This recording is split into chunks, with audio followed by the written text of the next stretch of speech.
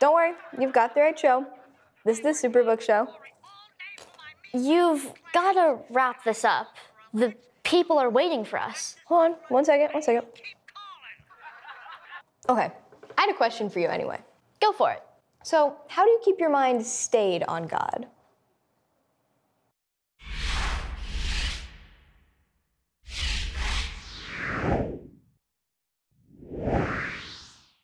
That was random. Where is this coming from? Good question.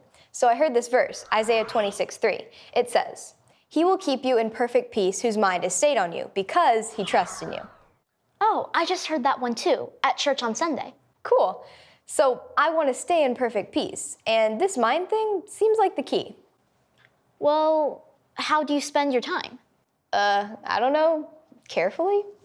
No, what I'm saying is, I see you watch a lot of TV and stuff. Do you make time for God? I go to church. Anything else? I say my grace. All good things. I was thinking more like your free time. Do you ever give God some of your free time? I mean, no, I don't. Not a lot. Well, I would start there. Take some of the time you would spend watching TV, looking at your phone, or playing a game, and try reading your Bible and praying. Yeah, I could do that. Do you think that would help me keep my mind stayed on God? What was the show you were watching? Kids Summer Camp. It's so funny.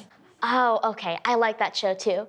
Do you remember when in season 5 they made the s'mores explode everywhere? Oh yeah, love that episode.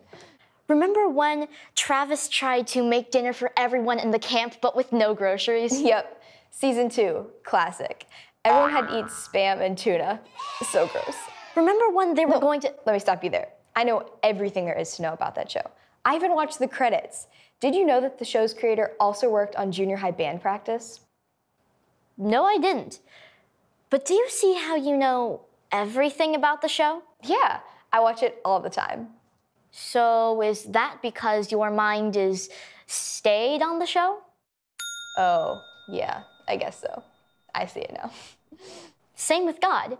You have to do things that involve God to have your mind on God. Like praying, reading your Bible, or singing worship songs. Or watching Superbook. Oh yeah, I forgot about that. I guess I do spend some of my free time with God.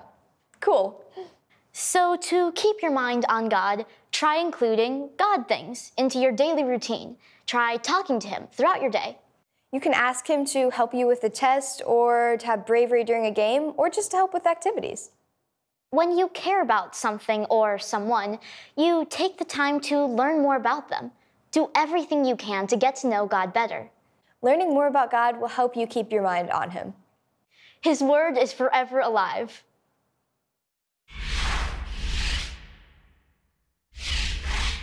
Want to get to know God better? Spend some of your free time at thesuperbookshow.com. Give God your time. Bye! What was the show I was watching? Hold on. Kids Summer Camp. Because you that was right, is it? You will keep him in perfect peace whose mind is stayed on him.